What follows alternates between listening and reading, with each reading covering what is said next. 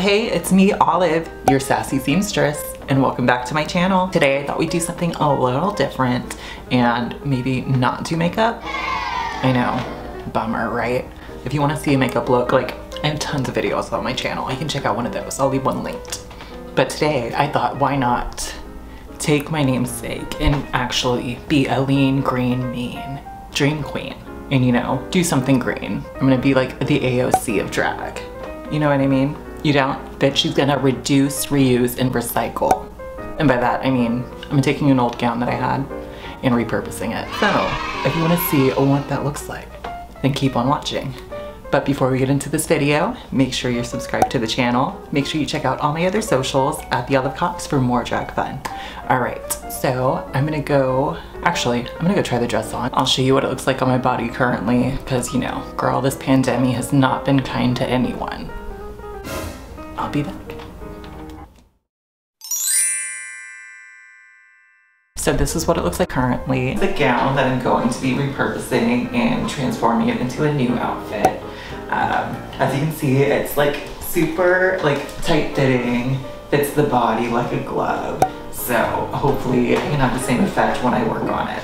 And, you know, hopefully this beading doesn't get in the way, but, you know, we'll see. A little trial and error. Oh, look how good my butt looks in this. She's a cute dress and everything, but I thought probably not going to wear her that often as a gown. She's not that girl anymore. She's evolved.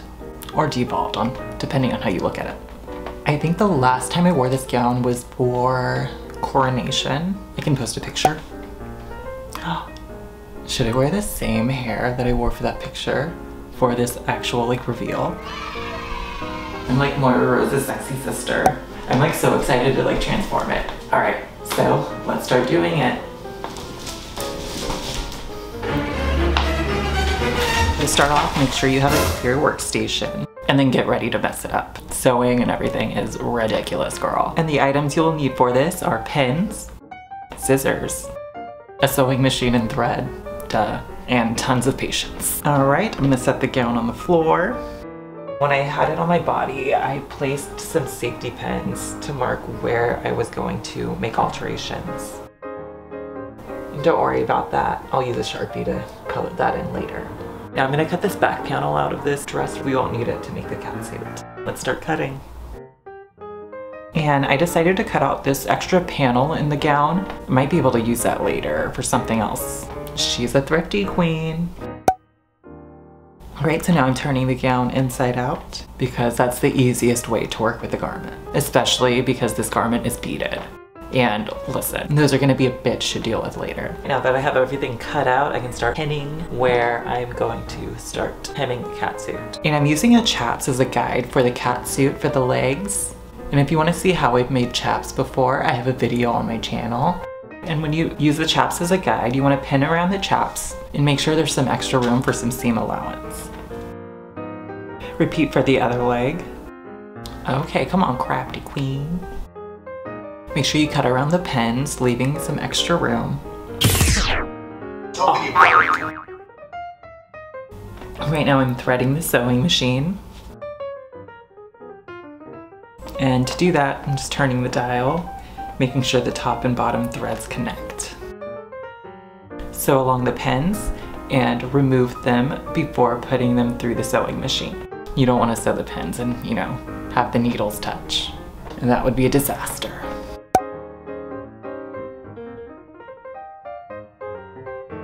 I decided to sew it into a catsuit because I figured I'd get more use out of it. A catsuit's way more performance friendly than a gown is, especially a gown like this. Sewing became a little difficult around the beadwork. Make sure you take it easy, take a hit, and take your time. Move the beads around the needle so it doesn't break it. Cause listen, if that happens, it'll like mess up the timer and then you have to take the whole thing apart. It's a whole thing. Send help.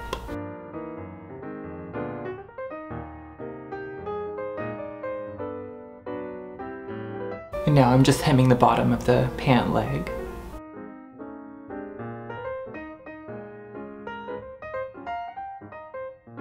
I'm gonna make the kids scarves for Christmas. Are you gonna be able to do that, but Christmas is in 2 days. Oh yeah, scarves are a cinch. You rip them right out.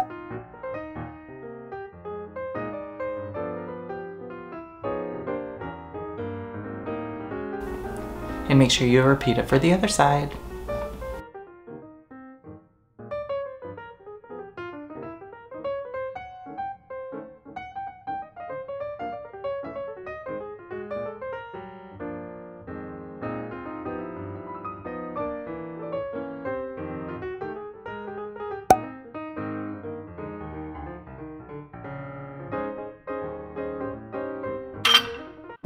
And this is the completed garment, y'all. This Fall For Me Sexy Seductress tutorial is all finished. I feel like I look so good. Right, bitch? Like, oh, she's giving it to you. It's so cute. Oh, so fun. Listen, she's like Maleficent if she had a baby with like, I don't know, just she had a baby, girl. Oh, this is so cute. Oh, and then like, girl, this catsuit. Come on.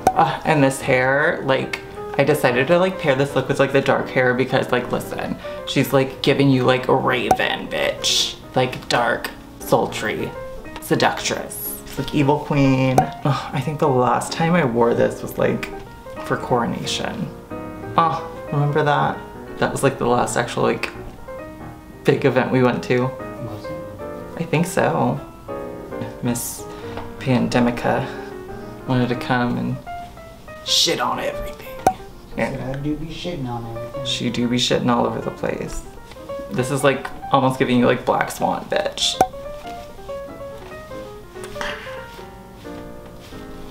Like a velociraptor. Thank you guys for watching. If you liked the video, make sure you give it a thumbs up. Make sure you're subscribed to the channel. And make sure you check out all my other socials at The Olive Cox for more drag fun. All right, I'll see you guys next week. Bye. Yeah. Cool. Bye.